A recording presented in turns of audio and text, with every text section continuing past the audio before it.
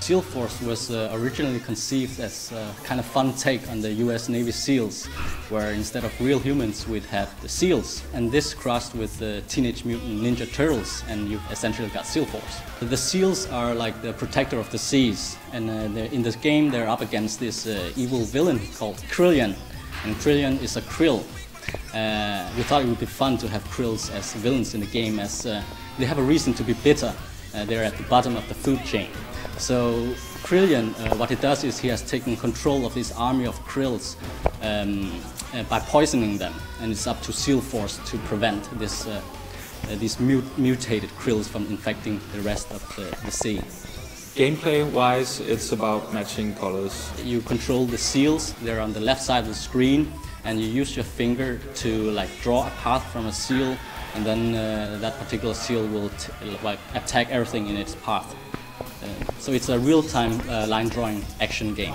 There's the leader of the pack is called Sarge. He's the leader of the SEAL Force. And there's Fonzie, who's kind of the goofy character. And then we have Milo, he's the little one, fast one, and he's really good with explosives. And then we have Lobo, who is the biggest character of them all. He's huge, he's actually a walrus, but he's in charge of the in-game shop, very friendly. Krillian is after world domination, as all supervillains should be their ambition. And he's always escaping. The SEAL Force, they're always really close to catching him, but he gets away.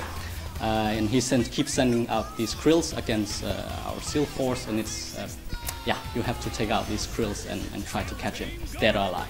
One of the great things in this game is that it's like never ending. It's like just one continuous game. We just wanted to, having this environment just to evolve with different things popping up in front of it and different kinds of krills coming in from the side. We're a small developing house, so it's very much a collaborative effort where we very much experiment over the course of developing.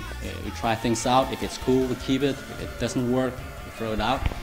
Some of the challenges we had had to do with balancing. We want players to be able to, when they have a few minutes free, pick up the game and play it and still get a rush chasing down Krillian and still feel like they advance in the game over this short amount of time.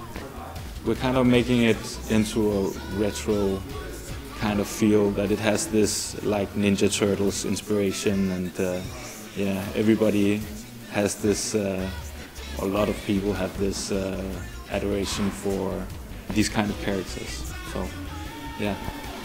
People should look forward to this action-packed and fun game, which is free.